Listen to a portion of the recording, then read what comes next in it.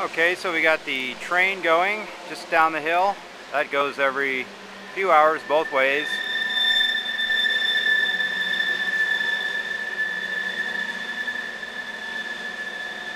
Lots of fun graffiti on it and other imagery.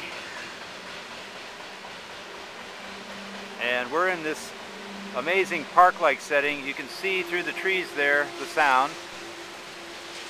And that would be part of the Seattle, I believe, Seattle side of the Puget Sound. And there's a sailboat mast going just from right to left through the trees, if you can spot that. The train is still going.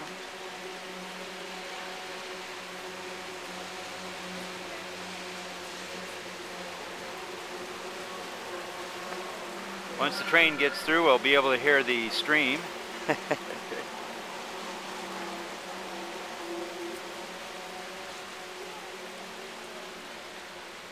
Still going. These are long trains, usually 2 or even 3 engines.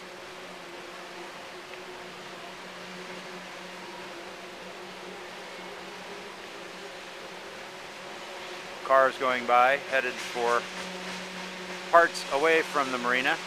Most of them are coming out of the marina. That's about the only thing that's down there on the other side of the train.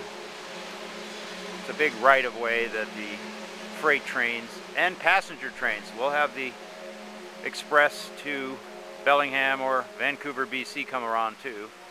There's the end of the train. So we'll just pan over here to the creek.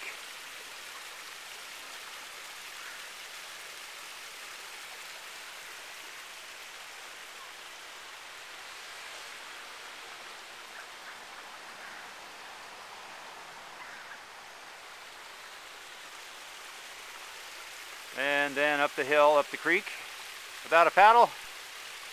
Some little spots of light shining. That's from the sun coming through the trees. It's really cool. It's really filtered light. You can even see, I'll come over here to the steps, and it's kind of a lot more than 39 steps. That's the last of the ladies that just walked up all this at the top.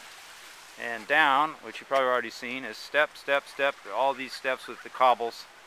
And of course it goes up on the other side of the steps too, all the way up into the canopy. It's quite a tall canopy, probably 50 to 100 feet. There's cedar, fir, deciduous. Some of them are stuck with the ivy problem, which you have to kind of work on. I'll get started with my little talk here, and hopefully we won't get too interrupted. Might have to stop it if somebody, I don't want to put somebody on camera that they don't want to be on, but I'll just set this here and talk for a little bit. Get my book out.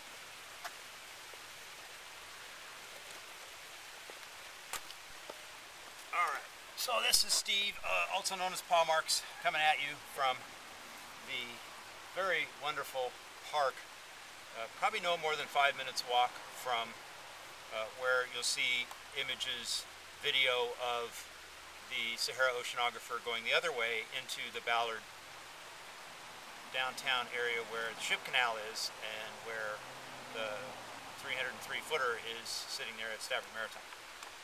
So whether or not we get that, we may not, but we're working hard on it.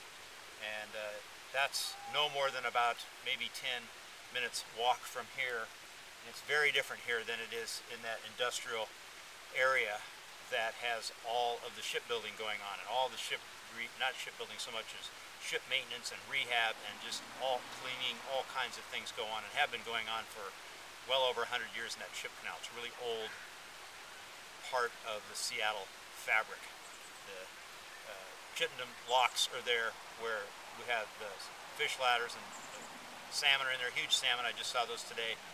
And it's also where the boats come and go into the lakes, for Lake Union and Lake Washington. They all come through those locks.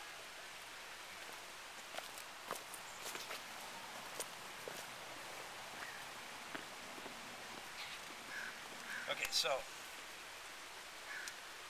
this is a video of 3 parts. I've got where we're going.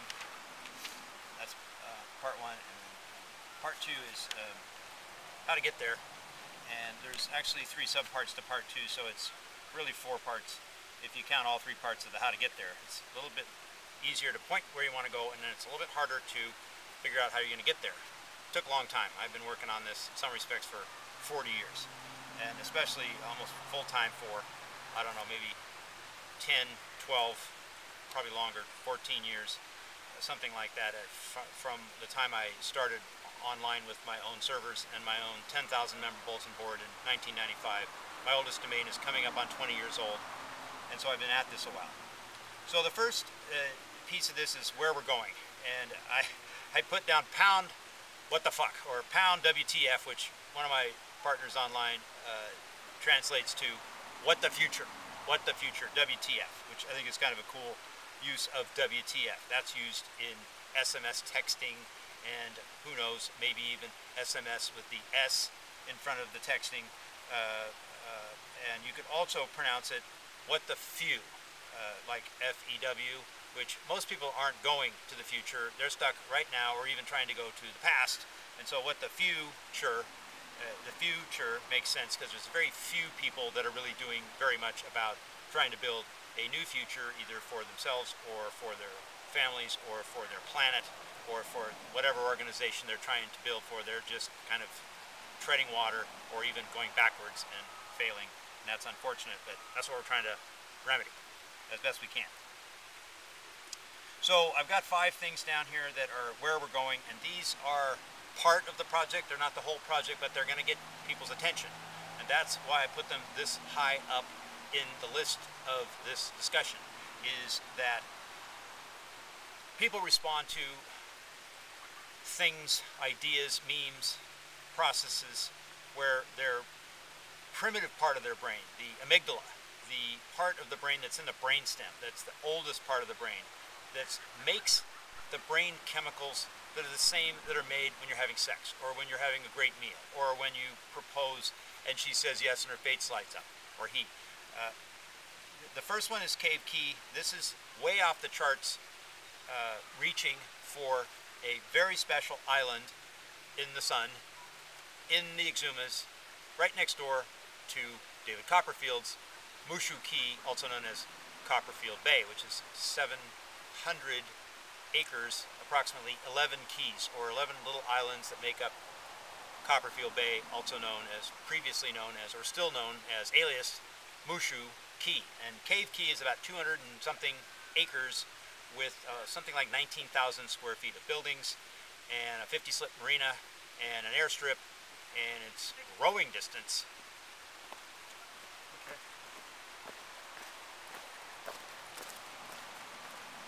It's rowing distance from Copperfield Bay.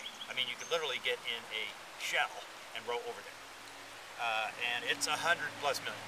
So it's kind of a reach, but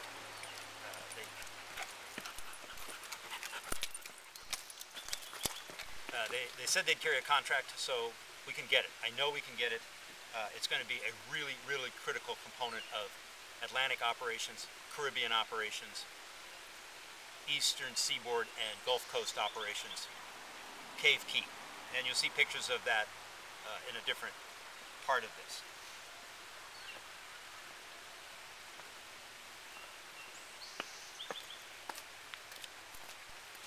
So that's an example of the island, an example of motorized vessel, motorized yacht.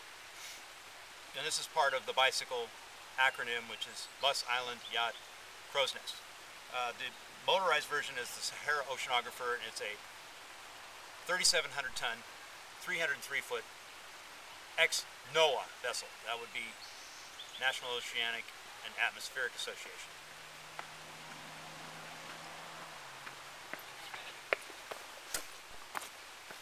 And $120 million was spent on that vessel by the federal government to build what at the time, I think it was in the 60s, 1960s, the largest vessel ever built for NOAA. And it was built to circumnavigate at the equator without refueling, 25,000 nautical mile range. And it has some 2 million nautical miles on its ship's log, 2 million nautical miles over the 30 or 40 years that it did NOAA service. And I mean, this thing's crazy, 5 decks, and there's this huge like roll-up garage door, 30 feet high, 20 feet wide, something like that, that launched the weather balloons. And there's just a lot of room. It supported 200 scientists. There's rooms everywhere, decks everywhere, post office, a surgery lab, a dental lab, all this stuff, and nobody knows what to do with it. It's old, it's tired, it's old technology, but it's been in freshwater. It was the breakwater for Kirkland, Washington for quite a few years because they wouldn't let them build a real breakwater, so they just moved this thing in there. It's big, 303 foot. It'll be in the top 20 private yachts in the world once it's classified as a yacht, not a research vessel. So that would be kind of the grand dam of the whole operation on the world's oceans, because it's never going to stop. It's going to put in ports of call all around the world, circumnavigate constantly, and make a whole bunch of money for oceans and land habitat and kids and pets. And then the third one is the Barbie Bar Ranch. I like to call it the Barbie Bar Ranch because of Barbie and Barbie dolls, and I know some Barbies. And that's part of the Crow's Nest. That's kind of a crown jewel of the Crow's Nest. It's 72 acres on the Snake River, 5 miles from the Grand Teton National Park entrance, with something like 15,000 square feet of buildings, including one that has its own observatory and an 8,500 square foot main lodge. It's 24 million. It's to die for. It's going to bring a lot of big players to the table. Oh yes, it will.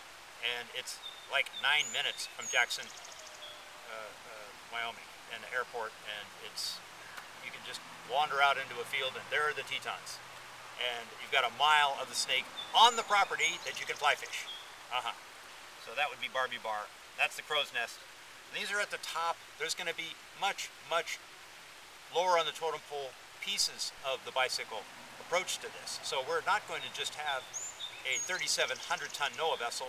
We're going to have skiffs on the other end, and dories and sabots that teach kids how to sail and navigate and steer a boat, and everything in between, like the Deerfoot 2, which is a 72-foot sloop by Steve Dashew and his lovely physicist, hull designing wife that can just circle the globe without even breathing and surfs down waves at 20 knots, even though it's a sailboat.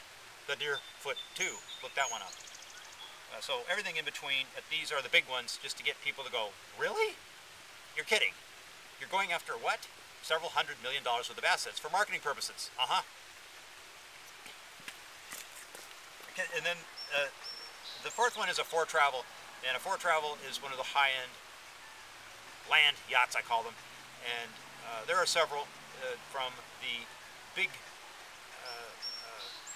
Monacos and the Gillig buses and the converted Trailways buses to the lesser that are still great, Winnebagos, anything. You can come as you are in your broken car with a tent and a VW bug and make money in a campground, but the more interesting the vehicle is, and the more interesting what the vehicle is pulling behind it, like a little Ranger tug or something really interesting that people just can't look away from, well, the easier the marketing is.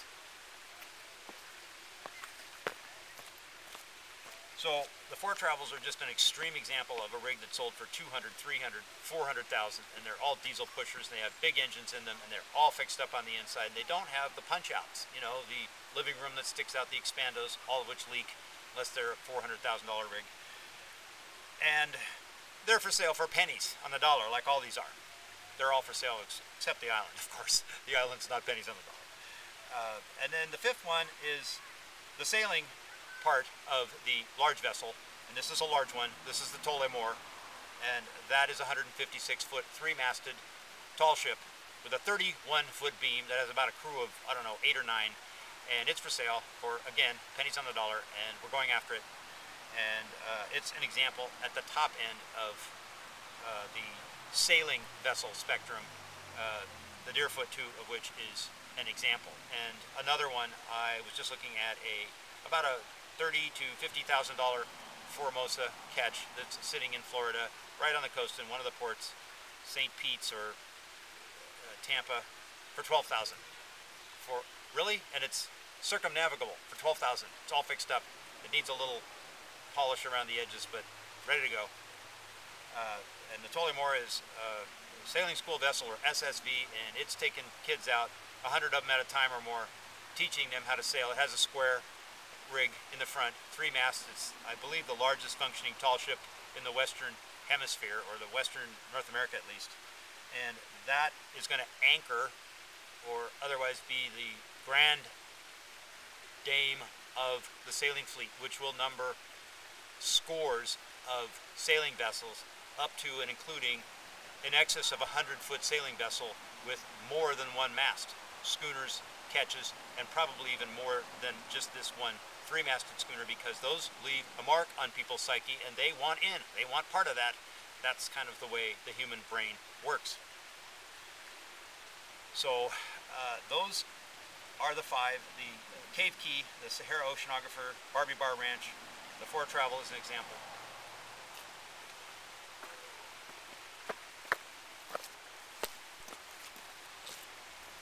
As an example of a high-end Land Shark, and the Tullamore, kind of the top-of-the-line sailing vessel. The next part is, how do we get there? How do we get all this stuff? And the stuff in between that gets us to the big stuff, which you kind of have to step up, but you can't just go buy a 3,700-ton NOAA vessel right out of the chute. It doesn't work that way. So, got to step up a little bit. Sorry. No, it's okay. So, part A of this is the early ELMAs, or extreme lifestyle marketing assets. That these big vessels and islands and ranches are ELMAs. They're extreme lifestyle marketing assets, and they leave a big, huge mark on people, and then they want to do it. They don't ask questions, they just sign up. They just send their money. That's sex sells itself. You want people to just instinctively do it. I can't. I don't know the band. Hello.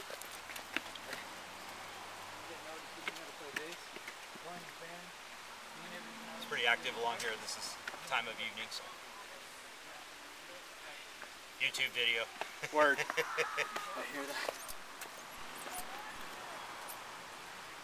So the ELMAs, here are some examples of some more affordable ELMAs. Not Cave Key and not the $24 million Barbie Bar Ranch. The first one on here is the Queen of Sheba. That's the I call it the John Wayne consort vessel, which was the consort of Wild Goose, John Wayne's big 3-deck or 4-deck little mini cruise ship that he used in the Puget Sound for many, many years. He was a big fan of the Puget Sound and spent a lot of time here, and they named a marina after him on the north end of the Olympic Peninsula in Sequim. The marina there is called John Wayne Marina. And on the south end of his domain was John Wayne Airport, which is Irvine, which is close to Hollywood and where he lived, and my old stomping ground. I learned to sail catamarans in Alameda Bay, right down the street from John Wayne Airport, and I bought my first displacement hull, a 35-foot center cockpit Yorktown cutter in Port Angeles, right next door to John Wayne Marina. And I have John Wayne in my name, Stephen Wayne Johnson. So I've kind of been shadowing him. I never met the man, but he was a character, and I like his films, and a lot of people do. So he's part of this. Queen of Sheba has real John Wayne art in it, and it's kind of looks really, really like hell on the outside, and it's kind of fixed up on the inside, and it needs a caretaker, an underdog guardian. We talk about nautical relic guardianship in this, or NRG, which is also the physics or science abbreviation for energy. It's NRG, and that stands for Nautical Relic Guardianship, and that's what we are. We're relic guardians. All of these, almost all of these, are kind of relics of the past. Some of them have history, some of them don't. All of them make the brain chemicals go wee, and then people buy. And that's the idea. And the second one is the Pisces. That's right here in the Northwest. It's been for sale for a long time. It has historical people involved I won't go into. And then the third one is the Kirkland, and that's a ferry from the Astoria run, and it's right here in the Olympic Peninsula, Puget Sound area near Seattle. Artistic license. That's what it is. So you do know about that. I was down there trying to get some records. Hello. Hi. And I'm just getting so fat. And then the fourth one is, I call it the Mariah. It's the carry me, that would be the Mariah part. Carry me, like Jim Carrey, Dumb and Dumber, which we're trying to get people off the Dumb and Dumber mark, if you will. Carry me, Northwind, which is way out west. Got a name for rain and wind and fire. The rain is Tess, the fire is Joe, and they call the wind Mariah. So Northwind, Mariah, Carey, Jim Carrey. I kind of play with way too many names, and I get sort of tied up with my own thinking, and then I sort of melt. So I have to slow down sometimes. The fifth one is the Mayan, and that's the Quetzalcoatl component, kind of the wild card in this whole thing. And it's in Santa Barbara, and you'll hear more about that later.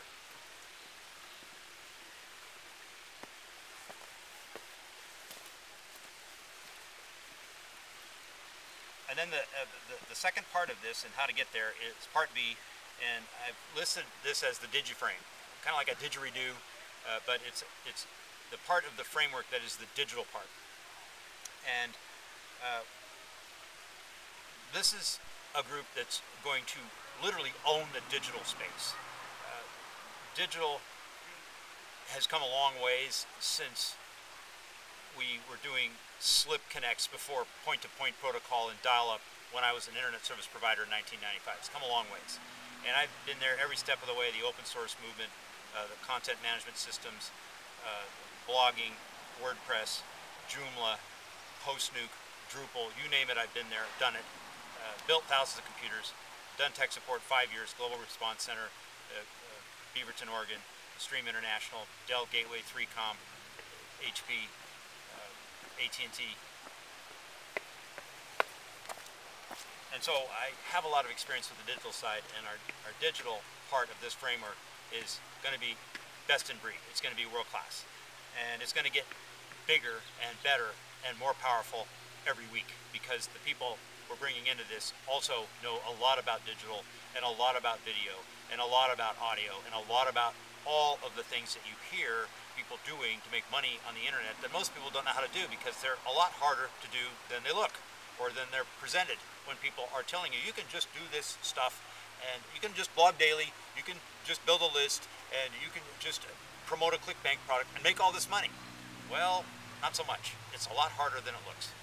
And a lot of that is kind of smoke and mirrors and obfuscation, and really isn't telling you the truth about how difficult it is to make money as a network marketer or an internet marketer or in direct sales or in mail order or in any hybrid of that. It's all blended together now because of the internet. And this is the challenge, is that people want to get out of harm's way, want to stop trading time for money in a day job. I don't care what your day job is, even if you're a brain surgeon or a rocket scientist, you're still trading time for money, and you got to go back and trade another day for money. And it's not enough. It's just not enough.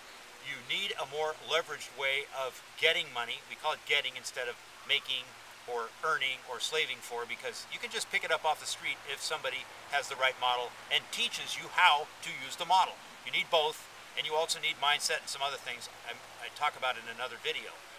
But mostly people don't realize what they're getting into. You have to compete with Russia and their ability to do things that aren't by the rules if you're going to be on the internet. And people sort of don't really realize that they're competing with some very, very smart people that have been doing this for 20 years, including all the big marketers, all the big network marketers, all the big organizations, all the people with big iron, big cars, big houses, big everything. And how are they going to compete with that if they have a day job on Monday? It's really hard, and so they fail. And so that's what we're trying to do, is build something that's a really special framework, both on the physical side, which no one's ever done, not really in any substance. I mean, Amway had a yacht in 1960. You know, they brought the people who already had made it to the yacht. Oh, goody. You have to bring the person to the yacht when they first sign up in the first week, and then put them on video. Now they can get their own yacht, and then they're, you know, helping people by inviting their friends to the yacht that they own. Not you, not the house. It's backwards. If you work real hard and you slave and you do all this stuff nobody wants to do, then you get to go on the cruise ship for a weekend. Oh, goody. That's not going to work. This is different. So, just some examples of the digital framework. I'm one of the largest people in Seattle, which is the largest Twitter city on the planet in Twitter. I've been working on it 8 years. I've got millions of followers. They're spread out all over lots of accounts. I've built for some of the richest marketers on the planet in Twitter. They still don't know what Twitter is. They still don't understand how to connect the dots and what it does for you outside of Twitter. Most that happens on Twitter happens outside of Twitter in the search engines and lots of other places people don't even know about. So we're going to teach people Twitter. Way different than what they thought Twitter was. It isn't anything that you think it is.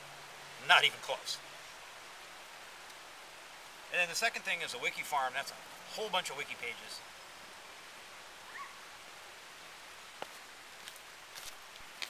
Millions of them, many of which are open source.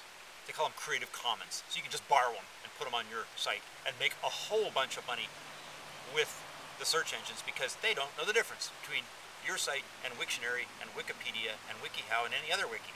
You're using the same software as those. It's free, open source. A lot of people didn't know that. Not that hard to learn how to do, not that hard to borrow. Get busy, borrow some pages, put about 10 million of them on 50 different domains. Here you go. Just go for it. It's not that hard. Most of this stuff is free. How are you? YouTube videos, you know. Cool. Making another billion. Zuckerberg style. Where can I look you up? Pawmarks. Just look up Pawmarks. I'm all over the place on Pawmarks. Cool. Twitter, Facebook, Skype.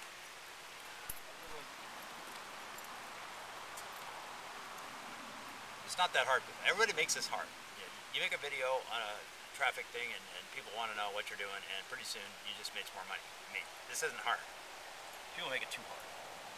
So Wiki Farm, if you link wikis and they're strategically about stuff and you edit the stuff that you borrowed and you add pages to it, well, you're going to make a whole bunch of money from wikis. And most people don't even know how to start on the first step of that. It's not that difficult. I've been building MediaWiki. That's the one underlying all these big sites, not these other wikis. Use MediaWiki, figure it out, hire somebody, send it off to Manila or India or Eastern Europe to get it working if you don't know how. And here comes a great big huge marketing lever that you can use for the next 20 years. Who builds it? Not very many. They don't even know MediaWiki can be had just with a download, or it's right in your WHM cPanel back office when you buy a hosting service for $4 a month. There it is, MediaWiki. Just turn it on one of your websites. You do have 10 or 20 or 30 websites, don't you? I've had 200, 250. I've hosted thousands. I've had servers for 20 years. The whole machine, you know, not some rented machine. I own the whole machine, or I lease it. Both. I've had both. At one point, I owned 2 machines, and I had them co-load. Used to be called co-location. There's not as much of that going on, but I did all that too. And then a network blog. This is like Blogspot or Blogger or some of these other big, huge places where a whole bunch of people are blogging on one single domain. Well, you can build a network blog yourself, and then your domain gets all that search engine traffic because it's a Hefe domain. It's up in the top echelons in the cloud of Alexa, not the cloud that you're paying somebody for. That's important too. We'll have cloud hosting. That's powerful, and you can do your own video instead of paying somebody else, instead of having YouTube take all your videos down because, I don't know, they had a wild bad hair day at Google. Google owns YouTube. But network blogs can be built, and they can explode, and they can make you a lot of money. Several of my friends have proven that. And then Larboard is a game that I've been working on for a couple of years. It's going to blur the line between making money in the real world and making brownie points in a game, because you can't play in Larboard without making money that's translatable into dinner with a debit card from PayPal or whatever, one of your e-currencies. We support lots of e-currencies. PayPal we kind of put up with because it's kind of hard to do eBay without PayPal, but PayPal's a pain in the butt. You want real e-currencies that don't screw around with your money. They actually work like a bank that protects your money. Most of them. Some of them don't. PayPal is the worst. One of the worst. Trust me. I've been around it for 15 years. I promoted it originally when it opened. And then peer-to-peering is kind of where the whole world is going. That's what torrents are about. I grew up in Torrance, California, and torrents is spelled a little bit differently when you're talking peer-to-peer. But this is the future. The future is passing pieces of files among people peer-to-peer instead of logging into a central mainframe and putting up with all Mark Zuckerberg's newest bad hair day stupid example of let's change the interface and throw more ads at you, just like Google does. You can get rid of all of that with peering. It's just that somebody has to put the thing together so that people don't have to put up with the ads anymore, don't have to put up with a different user interface every 4 hours, like happens at a lot of these sites. You just get tired of it, so people just wander off. But if you build extensions to the open source software that's out there by the hundreds of open source packages, every single one of which can have an extension put into a central auth system. That's all it does is traffic cop and central auth, just like OAuth. Well, then you're done, and you can cut all this other mainframe login, change the game on you, and put ads in front of your nose every 5 seconds. Cut it all loose. Bye-bye, it's gone. Just like Linux did. Linux pretty much cut loose almost all the server operating systems besides one or another flavor of Linux went bye-bye because Linux is open source and it changes about every 5 seconds in order to keep up with the hackers and the tweakers and the freakers and the kiddies that are trying to break it. It's pretty hard to break Linux. And then data mining and vetting people. That's what you should be using the internet for, not all this other stuff. You shouldn't be teaching on the net. You shouldn't be trying to sell on the net, really. You should just be getting people's attention, and you should be finding out about them, because the internet is this amazing place where people's life stories everywhere, and you can just pick and choose the ones that you want to work with, and then you build a relationship with them off the internet, on a boat. And guess what? They want to do that too. They're tired of building a relationship asynchronously with text and other stuff. You know, it's really hard to have sex on the internet, isn't it? You can just see depictions of it. Oh, whoopee. You know, there's no touching on the internet, really, to speak of, is there? So, and then part C is, I call it the brick shit house, or the bitch snake structure, the BSH. B for the bitch, and the shit is the snake, and then the house is H is just the structural character, H, I-beam, on its side structure.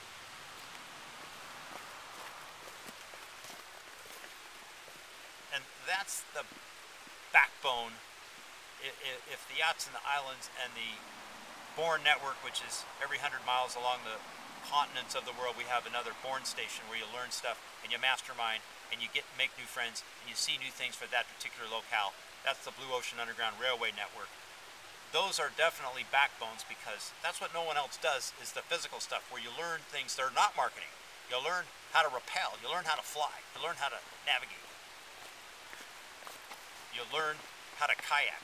You learn things that everybody wants to learn anyway, and then you learn a little bit of marketing at the end of the day, when you've had so much fun that you actually remember what you learned about the technical stuff. You know, how to turn on a blog, or some of the things that we talked about in this talk. You can't spend the whole day on that stuff and then pull the slot machines at night in the casino that's right down the street and have anybody remember anything. That's not the way the brain works. You need fun most of the day, 80% of the day, 90% of the day, 10% of learning in the evening or at the beginning, and then go have fun the whole rest of the day and do it again tomorrow. And then guess what? People bring their friends to that one, especially if it's mega yachts and private islands and you're off fly fishing, you know, for most of the day, and then you learn for an hour or even a half hour at night. You got to keep the learning down, because remember it. They remember it. They remember it more deeply, and they retain it. 10 years from now, they still remember that training because of all the fun they had that day. This is the way the brain works. You got to teach the way the brain works, and most people don't.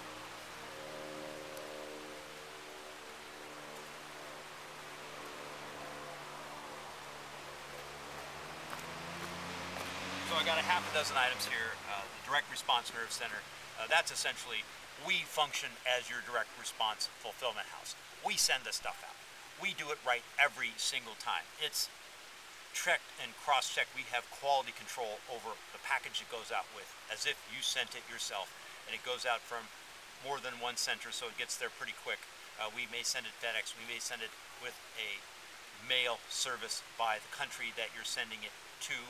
And we have a station in that country, so it goes from that place, so it's postmarked in that place, and it looks really local. It's like, wait a minute, I thought they were, yep, it's pretty cool.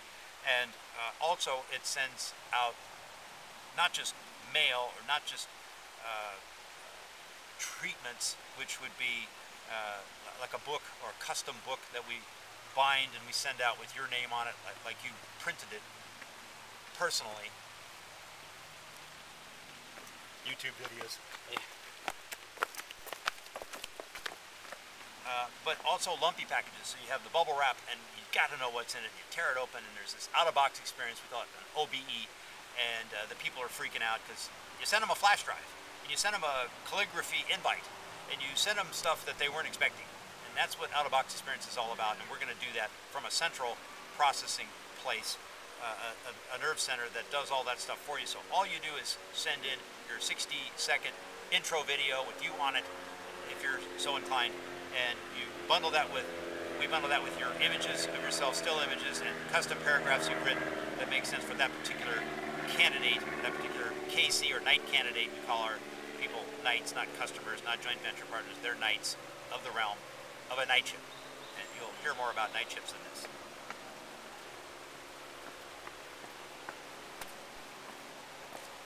And the direct response nerve center takes care of all that for you. See, because people don't get around to it, and you know, weeks go by and they still haven't sent the thing in the mail. And we'll also use third-party services such as send out cards, so you can literally send something to somebody as a follow-up before you even leave the restaurant that you met them for the first time and you took a picture of them on your phone, and it all went into a custom document. It's already been designed and tested within an inch of its life, that you simply press the button on your phone, off it goes in the mail from some third-party house to their, and they fall off their chair when they get it. And it even has a video in it with a QR code, which we'll talk about later. 24-hour call center, 24 hours. I mean, come on. What if you're working on the internet and you're all over the world with vessels and mountain cabins and islands, and you don't have a 24-hour call center? Really? What? The call center goes down? You're kidding, right? Because it's Easter? No, the call center doesn't go down because it's a global thing, and people are up at funny hours of the day, and a call center never, ever should go down. No. And a chat center, so there's always somebody to chat with. If you don't really feel comfortable talking on the phone, you just get on a live chat, and they might send you over to somebody in the call center if that's more appropriate, or the call center sends you to chat if that's more appropriate. You can move people back and forth among these different tools. That we have Google Hangout. Somebody's doing a live Hangout. There's 20 people in there talking about the same thing that you need help with. You just head over to the Google Hangout. Here's the link from chat. That's harder to do on the phone. They send you to chat. They give you the link. You're in the Hangout. Problem solved. You're off making money again. Not that hard. But you have to spend the money to put the talented people that know how to answer the phone, the people who know how to take care of people instead of hate their job. You want people that love to help people over the phone, help people all over the world, and people who speak different languages. How about that? That'd be cool, wouldn't it? You're having to put your thing through a translator on your iPhone or your Android phone so that you can even talk to the person in the call center, or they got such a horrible accent from India or someplace, no disrespect meant, but you need to be able to communicate with people. You need to know the idioms, the slang of the culture that you're supporting. And if you don't, well, it's going to be a whole bunch harder to support them, isn't it? And then the 5.0, I call it the 5.0, like Hawaii 5.0. It's 5 is S in disguise, so it's the SO, or the Snake Op Center. And I call it that instead of a war room, because I don't like the word war. It is kind of a war we're in for our oceans and our land habitat and our kids, but 5.0, and that was kind of a war, wasn't it, with the Hawaii and all that, McGarrett and company. But a Snake Op Center, an SOC, the Snake Op Center, is about really high-end masterminding and planning, and it's the equivalent of the sit room in the White House or CNN or one of those places, and it's full of gear, and it's where the leaders come when it's appropriate to get together and do really high-level planning for what the next 6 months or what the next 6 years is. We think further out. We're not just planning for the next 30-day financial statement. No, we're thinking 10 years out. What is this thing going to look like in 10 years? How is it going to have an impact on the research that's being done, important research about how we can turn the tide back on all the mess that the world's oceans are in, or the almost disappearance of the land habitat for the wildlife in the rainforest. How do we think 10 years from now? What's it going to look like? I'm even afraid to look out 10 years how bad it is. But we have to. We have to ask those hard questions. And the Snake Ops Center, or SOC, which also has part of the direct response in another conversation, is part of this. And then I have Born Rising down, and that's Born, like Jason, a Blue Ocean Underground Railway Network, which is a series of stations or rail stops, 100 miles apart, that dot mostly the coastlines, but also islands and other peninsulas of the world, that you can literally travel. It's a circulatory system for the tribe, and you can go from station to station, meet new people, bring your people, learn new things, have new experiences, mastermind, do all kinds of things in a bunch of different places, not just one place or not just some rented place. We're going to own these places.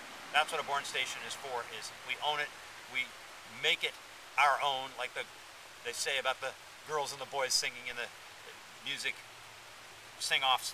We make these stations unique to the tribe as well as to the location that they're residing in, so that you learn about all of the local lore of that particular space, and you meet people and you bring your people and you get people coming from the outlying areas of that, and you teach and you motivate and you get to know each other, and you build a better relationship for the tribe in the larger sense because you have these stations. And this is not a new thing. This happens all through all kinds of organizations in men's history through the millennia. Sorry. That's okay.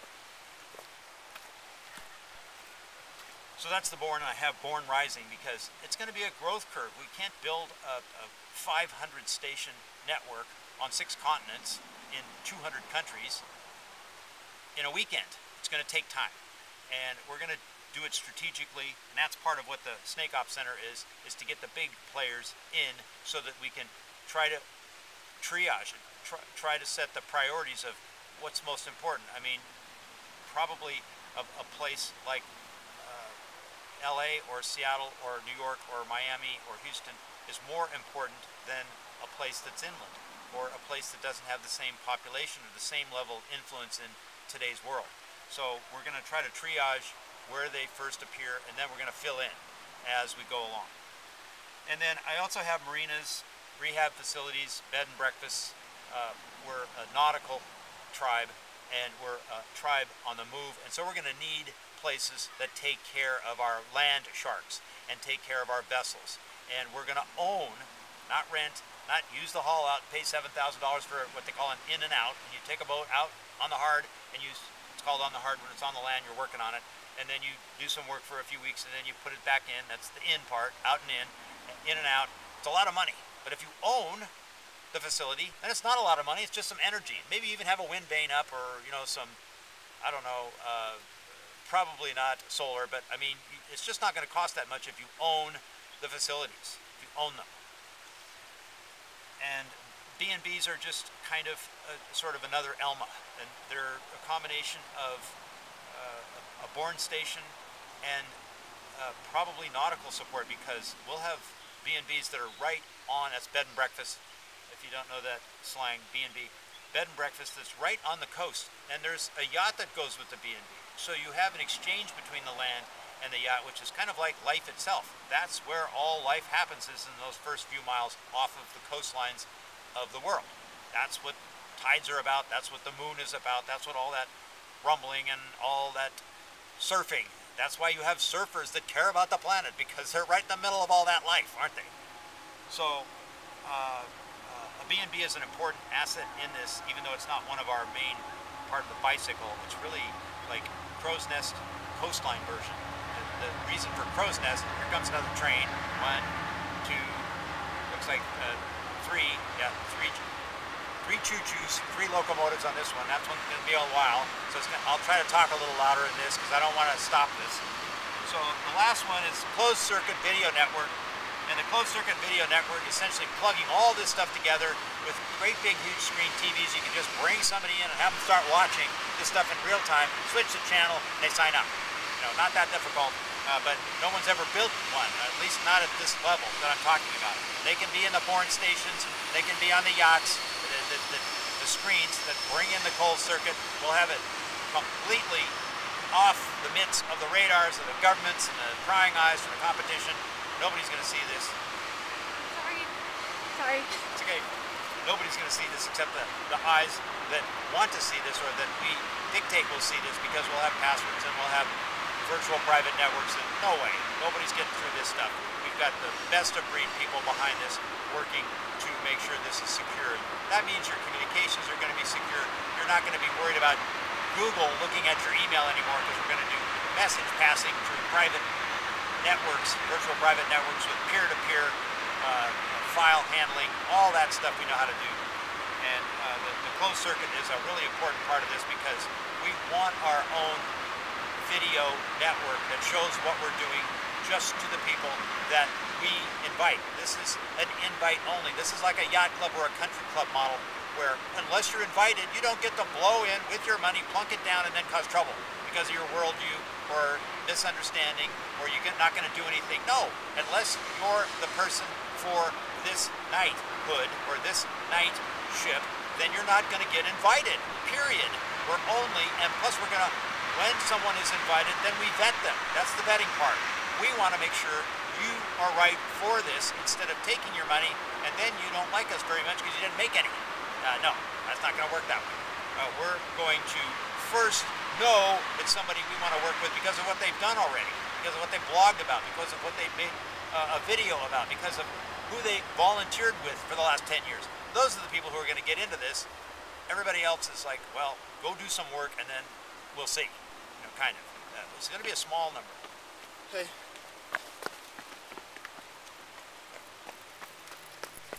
This is not going to be 800,000 people like some. Not even 80,000. Maybe not even 8,000. It might be more like 800. You know, this is a whale enclave network, and that means a small number of big people, not a large number of little people. No offense, but we're looking for the players. We're looking for the hitters. We're looking for the movers, the shakers, the people with money, the people with influence, the people who have lists, the people who are bloggers, the people who can just turn on a Twitter account like, what's his name, 2.5 Men guy, and get 1 million followers on Twitter in 24 hours or something. When,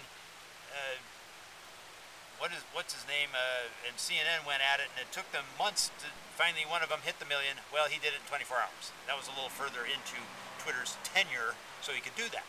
But those are the kind of people we're talking about. Not necessarily him, but you know what I mean. People who have influence. So that ends this little talk. It's basically this thing's going boom, and there's a very small number of positions available, and then it's going to get way too expensive for anybody except big, huge whales. You know, 100,000 will be the minimum, probably, hopefully by the end of July, which is coming up in a couple of weeks, a few weeks. We're going to be off to the races with just invite people with means and with influence and with emotional maturity, and who don't really think twice about putting up 100,000 for something that's going to save the oceans and land habitat and the kids that are dying, all 10 million of them this year, if we haven't lowered it a little bit since the last I checked, and another 10 million pets that are inconvenient truths that we slaughter every year, at least in this country. It's probably a lot larger number around the world.